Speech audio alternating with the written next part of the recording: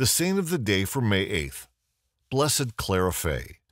She was the fourth of 5 children born to Louis and Catherine Fay. Her father was a wealthy textile industrialist who died of a stroke in 1820 when Clara was only 5 years old. The girl grew up well off, but became acutely concerned about the plight of the poor in her city. Her family was active in the church. Clara's brother became a priest.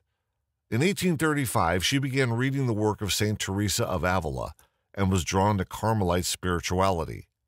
In 1837, she and some like-minded friends set up a school for poor children in Aachen, Germany. In 1841, following the recommendation of her spiritual director, she began studying the work of St. Francis de Sales. She founded the Sisters of the Poor Child Jesus on February 2, 1844, with studies based on the teachings of St. Augustine and with the mission to educate children in religion and in secular matters in a religious environment. Mother Clara served the rest of her life as their first superior. The sisters received a papal decree of praise on July 11, 1862, from Pope Pius IX.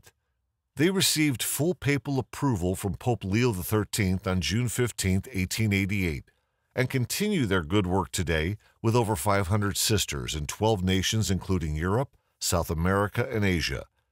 She was born April 11, 1815 in Westphalia, Germany. She died on May 8, 1894 in the Netherlands of natural causes.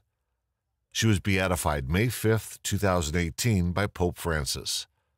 Blessed Clara Fay, pray for us.